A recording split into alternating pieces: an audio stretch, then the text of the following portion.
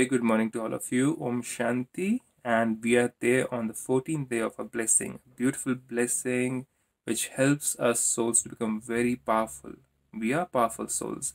We are the children of the incorporeal God the Father, who's bodiless, a soul, and we are also a soul. He's supreme because he's supreme in his powers, the 8 powers which have been described in this video in the description. Just go and have a look at what those powers are.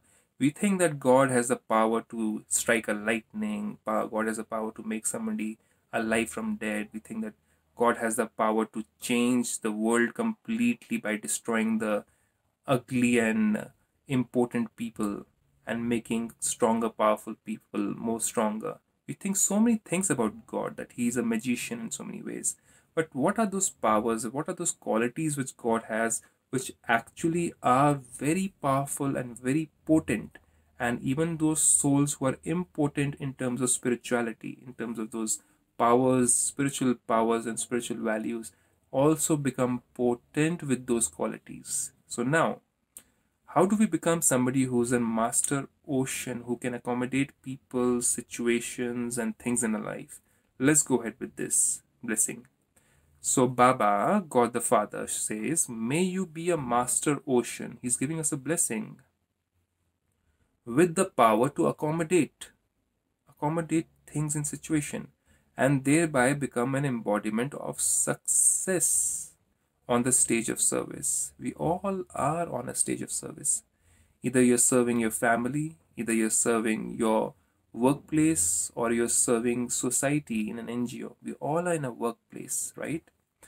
But then how do we become somebody who's successful even if certain things in our life during service don't go along as per our wish, as per our expectation? So Baba says that when you come onto the stage of service, now he's explaining so deeply, so beautifully. Whenever you come onto the stage of service, many types of situations come in front of you, right? Sometimes situation comes in such a way that the 5 elements, let's say I'm sitting over here in front of you and the battery of this phone goes down from which I'm recording, or the lights start flickering, right? So situations, sometimes some people put you onto the stage, they say, no, I think that person is better. You come down, we'll put that person onto the stage. It can hurt your ego, right? So how to accommodate all those things? Therefore, accommodate those situations within yourself and you will become an embodiment of success. That's the only method. So that we don't become unstable in our thoughts, in our mind, when some situations or some people behave or react or speak out words in such a manner that we feel can hurt us. So how do we accommodate those things? So Baba says to accommodate means, what does it mean to accommodate? Should we accept all the things which are coming to us? It means not to have the slightest trace of anything gross. Anything gross means anything disturbing, any situation. Why does it happen in my case? Why don't they support me? Why am I always blamed? So all those things which are worldly things should not affect us, because I am a soul. I am a powerful being, and every situation is making me more experienced and more powerful and getting me ready to face even more powerful situations and stages where I can go and serve innumerous amount of souls. So that's the attitude which one should have. Then everything becomes very small, even in the form of a thought or feeling merged in me, in you. That means to accommodate means to have the slightest trace of anything gross, even in the form of a thought or a feeling merged in you. So it shouldn't be there. We should not be merging all these experiences which are not so profound, not so good, and keeping them in the form of feelings, and we immerse it so deeply that we are in the stage of blame, and we are in the stage of cursing the self or cursing others, and making our spiritual stage very, very weak. So now, transform words that are not benevolent. Let's say somebody says certain words which are not benevolent towards us when we have done some service. Transform words that are not benevolent into benevolent feelings. Now, how do we do that?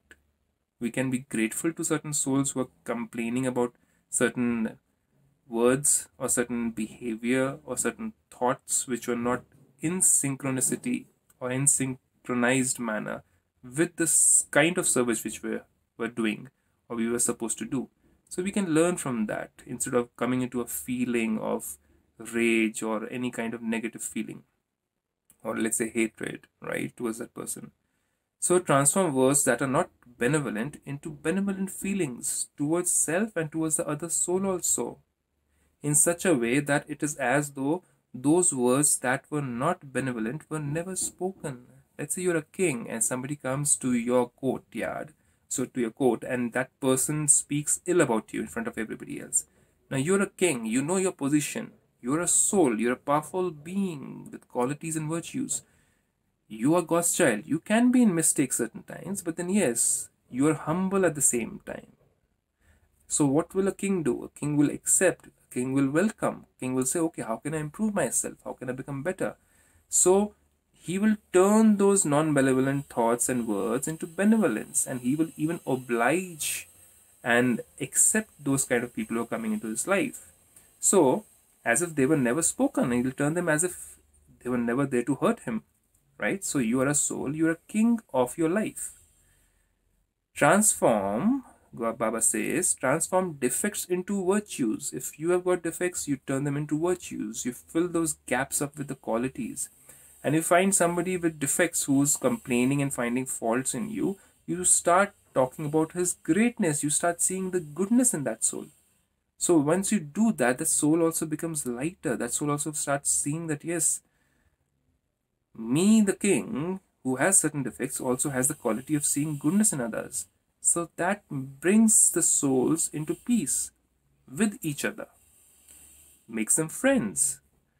Transform defects into virtues and defamation into praise. So if somebody defames you, you praise yourself first. Be in that stage of self-motivation, which is a spiritual motivation, which means, for example, I am the child of God.